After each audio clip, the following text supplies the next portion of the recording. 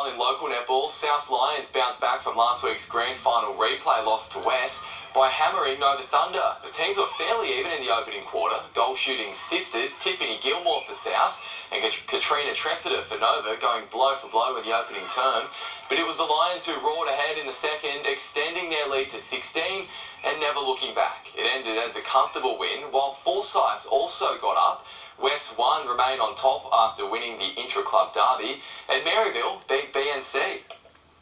Edgeworth showed no signs of an FFA Cup hangover, beating Lake Macquarie 2-0 in the NPL this afternoon.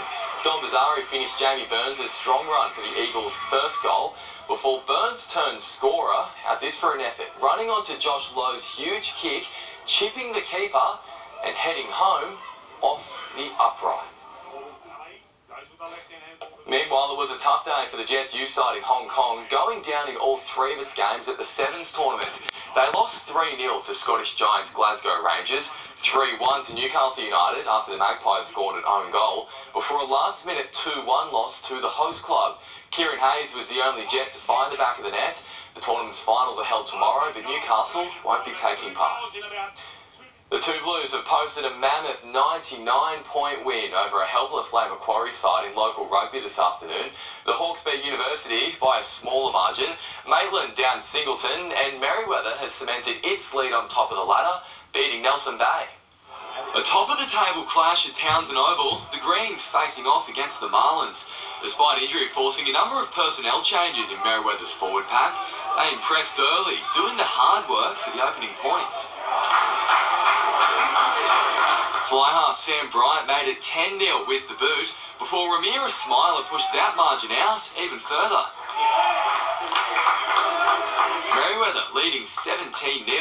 But the Bay didn't go away. Daniel Collins got the ball rolling with this determined effort, before the Marlins added another after half-time. Chad Northcott's huge cutout ball producing points in the corner. Northcott added the extras to reignite hope for the Bay, but Merriweather wouldn't be caught. Another try, then this 40-metre penalty goal did the job. The Greens' outstanding start to the campaign rolling on. The Black Diamond AFL side has been hammered in its annual representative outing, beaten 127 to 57 by Canberra this afternoon. The Black Diamond side fell behind early and didn't do itself any favours with the boot in the opening quarter. And from there, Canberra didn't look back, racing away for a comfortable win.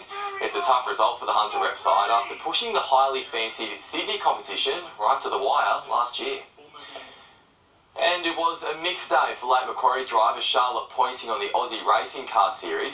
She finished 11th in this morning's first race and didn't finish the second, but at least she fared better than Grant Thompson. That is massive. Absolutely massive. Unbelievably, he was left with just the shell of his car. Thankfully, he was okay. And Jane, that is absolutely incredible. Gee, I don't know how brave they must be. Yeah, thankfully everything's okay with him though. Thank you, Sam. Stay with us. We'll check all the weather details next.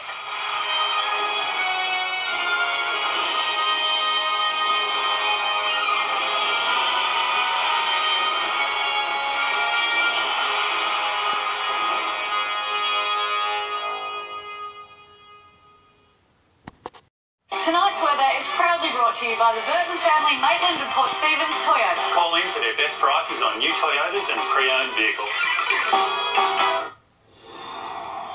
Weather time now, a weekend of cold nights, frosty mornings and bright sunny days. Pretty typical for this time of year as we approach winter. A spectacular bird's eye view of Newcastle's canoe pool and ocean baths at sunset. Thanks to Matt Osborne for posting this drone shot onto our website, nbnweathershots.com.au. To the satellite, low cloud lingering over inland New South Wales and cool southwest winds is only causing the odd light shower. Fog patches should develop overnight and clearer skies over the northern New South Wales and along the coast in drier winds, leading to a cool day and chilly nights ahead. On the synoptic chart, a front crossing Tasmania looks to generate further showers and highland snow. Moist onshore winds look to cause showers along the northern Queensland coast. A high in the south will bring sunny and settled conditions. Areas of morning frost and patchy fog about the upper Hunter this morning, followed by a mostly sunny afternoon. 7 to 19 the range for Newcastle today, 12 to 20 in Nelson Bay, a minimum of just 0 in Cessnock with a top of 21, 3 to 21 for Scone. Tomorrow sunny with areas of fog about the lower Hunter in the early morning and frost in the upper Hunter. Temperature-wise, a top of 19 for Newcastle tomorrow, 18 at Nelson Bay, 20 the top for Toronto, Cessnock and Singleton, a range of just 3 to 19 for Scone and Murrurundi. Coastal Waters information sees at 1.5 metres with a 2 metre swell, winds becoming southwesterly up to 20 knots. Sunrise at 6:38, sunset at 5 p.m, and the outlook for Newcastle, Monday sunny and temperatures in the low 20s for the week ahead, a top of 22 for Monday and Wednesday. In Scone, chilly mornings this week, dipping to 3 degrees for the next couple of days, a top of 21 on Monday, and for Gosford, low 20s for much of the week. And head to our Facebook page for more news. And that's our bulletin for this evening. Apparently there's a big wedding tonight, Sam. So we take you now to coverage of the royal wedding between Prince Harry and Meghan Markle. From all of us here, good night.